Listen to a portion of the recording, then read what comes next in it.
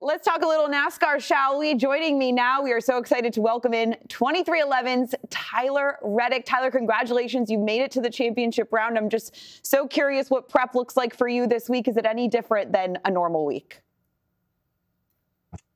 Slightly different. I think for us, we've had a little bit of extra time to post Homestead, get ready for the Phoenix championship race. And so, yeah, it's nice to be able to take advantage of that extra week, not being in quite the rush that some of the other teams, the two other teams are that had to advance through Martinsville. So, yeah, everything feels good. We did everything we needed to do the last 10 days or so, and I feel like we're in a really good spot. And in that sense, we're feeling really good about our preparation going into this weekend. Yeah, what's kind of your comfortability right in Phoenix? Obviously, you finished 10th in Phoenix earlier this year. You led the most laps with 68. Do you think that that'll work to your advantage? I think so. We did a really good job of making the most of the first half of that race. We obviously got a little bit off in the second half and couldn't quite get back through the field when strategy got flipped up. But yeah, I think knowing what we brought for a car and where we could have been better, looking back on the spring, gives us a lot of confidence going into this weekend. Everyone has worked really, really hard on our Toyota Camrys back at Airspeed, and our partnership with JGR. It just feels like everybody under the Toyota banner as well. Just so many people have really given this car all the attention that it needs to be as close to perfect as possible. So obviously we're going to find out a lot more about that in practice tomorrow on Friday. So we're looking forward to that and seeing where we stack up with the other three. But from a sense of just being prepared and doing everything we need to do to get to this moment right now, we feel good about that. Did we just get a little celebrity sighting, balancing a little family and work there? Yeah, Bo probably just went walking by. It's a little bit warmer now today, but earlier in the morning he was wearing a sweatshirt that had Chicago on it. I was hoping he still had it on, but Bo. It since came off. So, oh, that's awesome.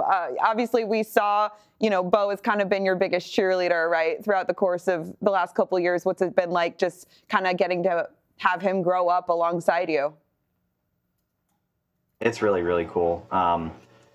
I'm very excited to get here, and I'm glad I'm here now in Phoenix getting ready for this championship. But when we were leaving the house, me, my wife, and my son was screaming with excitement to be heading out the door, heading to the airport, and getting down here. So he's really excited for this weekend, and obviously he's really hoping that we're able to pull this off and become champion. Well, Tyler, obviously in Chicago, we got to ask you about the owner of 23XI, Michael Jordan. Obviously, he was at 2 of your wins this year at Talladega and at Homestead. Has he talked to you at all this week? Is he going to be there? And is he going to be, kind of your lucky charm, do you hope? Definitely going to be here.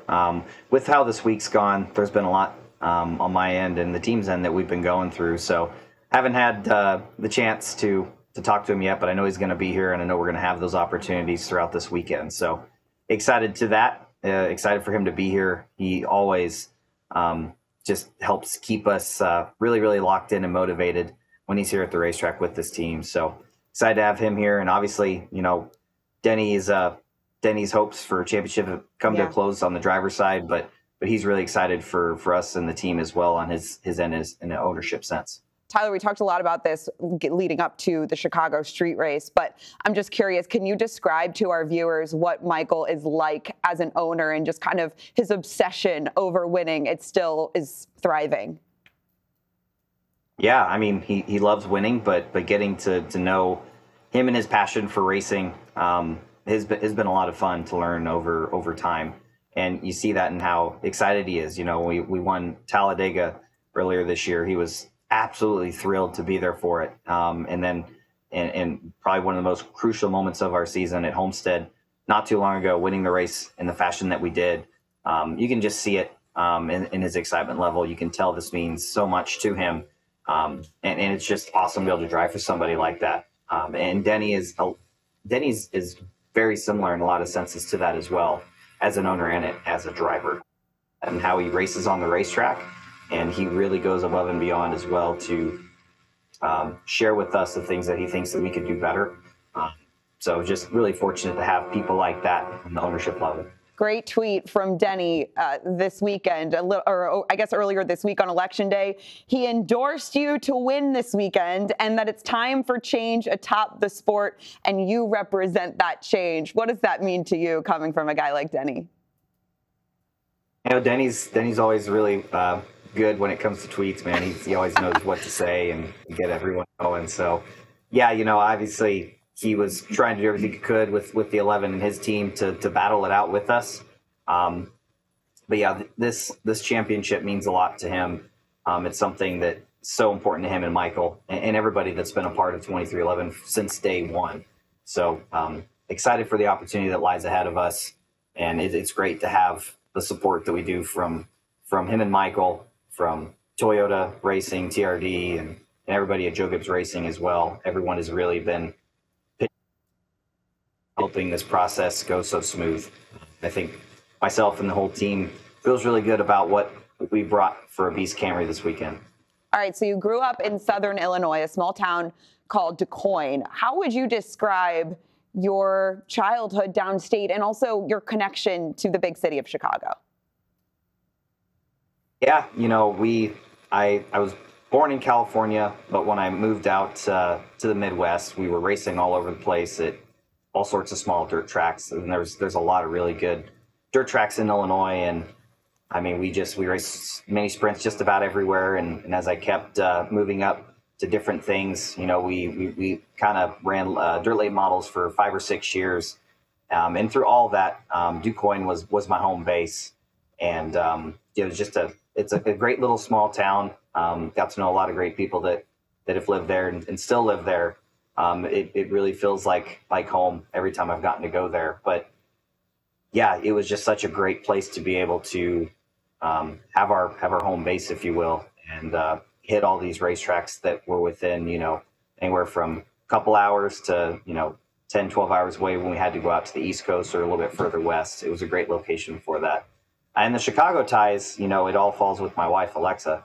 She was born and raised there, moved to Bloomington, spent a lot of time a little bit further south. And we got a lot of family that lives in Chicago, lives in Bloomington. And a lot of them are going to be here this weekend. They're traveling from Illinois out here. So excited to have them here. I think a few are already touchdown landed here in Arizona. So just really, really excited to have everyone coming that is. All right, so you threw out the first pitch at Wrigley Field when you were here for the Chicago race. But what is this, Tyler? You were at the Yankees game. Bo's wearing a Yankees jersey. Can you explain yourself? You got to take this up with my wife. You know, she is the one that's from Chicago, but she for a long time had a very unhealthy obsession with Derek Jeter. She probably doesn't want me saying that, but I'm on camera and I'm live, so she can't do anything to me about it. But yeah, she actually. You know, when she moved back to Illinois, she lived in Wrigleyville and went to a lot of Cubs games, but she's just always been a Yankees fan.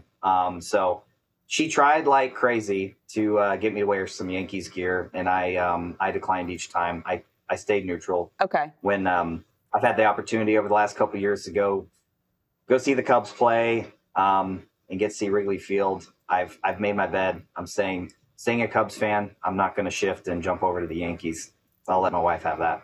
All right, real quick, are you following the Bears, the Bulls, any other Chicago teams that you're paying attention to right now? I know it's a real busy time for you.